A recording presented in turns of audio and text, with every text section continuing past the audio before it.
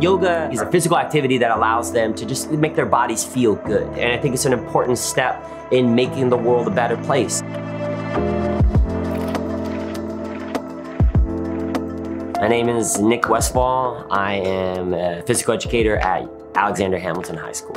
I created a curriculum for physical education for yoga and meditation. It hits all the state standards for physical education while also focusing on the SEL standards for social and emotional learning. And then after that, it's like, well, how do you live your best life, right? So that's why I think the yoga and meditation fits in perfectly.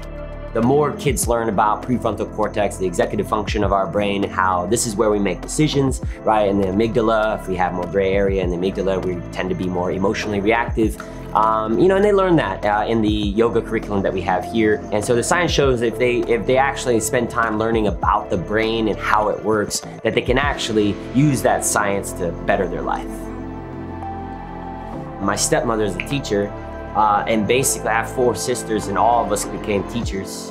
And so she was the most influential in terms of becoming a teacher. In high school, I had a great teacher, Coach Smith, who was famous for saying, if you run, you get there faster. And he had just a positive energy, positive outlook on life that I found I really like that, and I really like being in his class. The CFE Legacy Program, they hooked us up, and we got paper lanterns, we have brand new mats, we have massage rollers, we have yoga blocks. They've essentially enhanced my learning environment for my students and just made the yoga program super dope at our school. When you can actually explain why it's important that we're doing these movement patterns. I think anytime that you're able to tell the kid why the stuff they're learning in this class is applicable to their life outside of high school is, just a win-win.